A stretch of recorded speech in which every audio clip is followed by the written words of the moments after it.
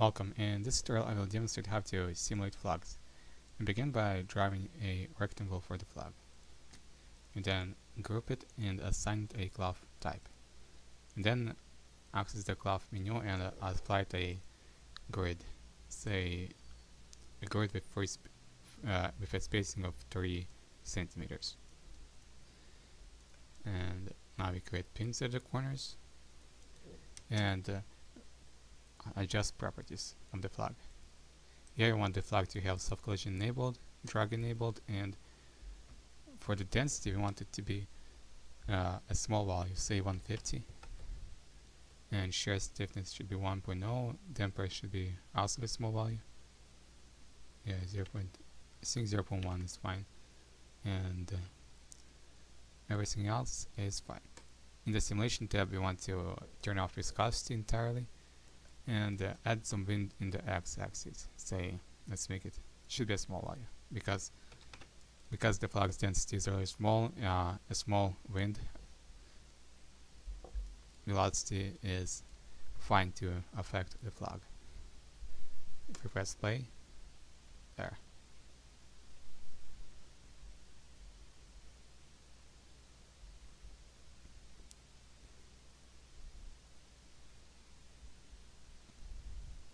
Now we can also apply texture to the flag. We can do it either after simulation or before simulation, doesn't matter. But just for the view, let's first apply a flag, a texture. Let's see, patterns, and let's use this texture. Where is it? There, and light it both sides. Let's make it small.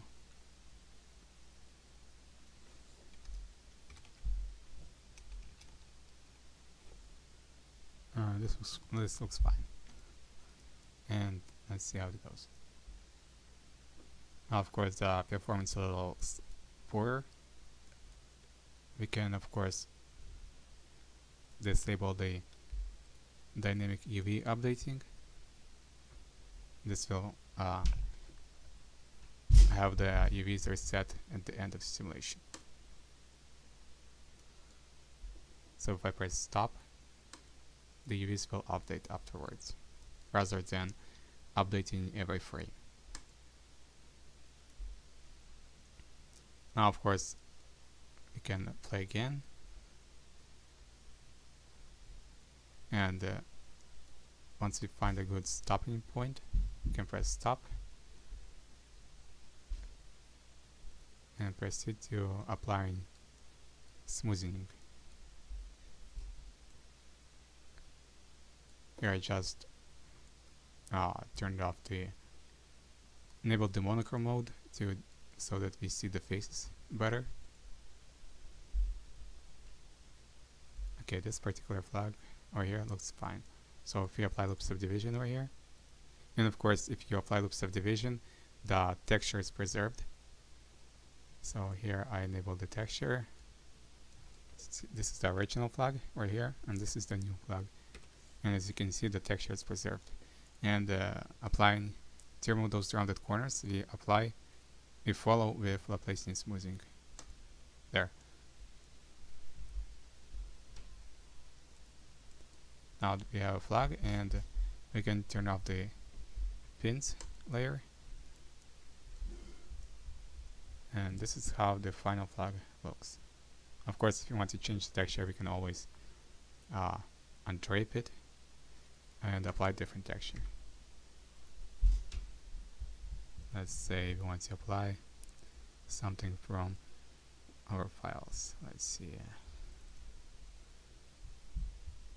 Yeah, it's too small, but we can increase.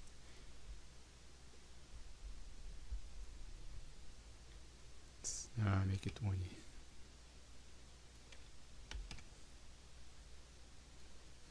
60, 70 should be good. It's upside down. Okay, this side's not upside down, which is good. Yeah. Let's make it a little larger, 72. No, it doesn't work. Yeah, I guess 68 should work. This looks a little more equal on both sides. And then we press the second again. There we have the flag.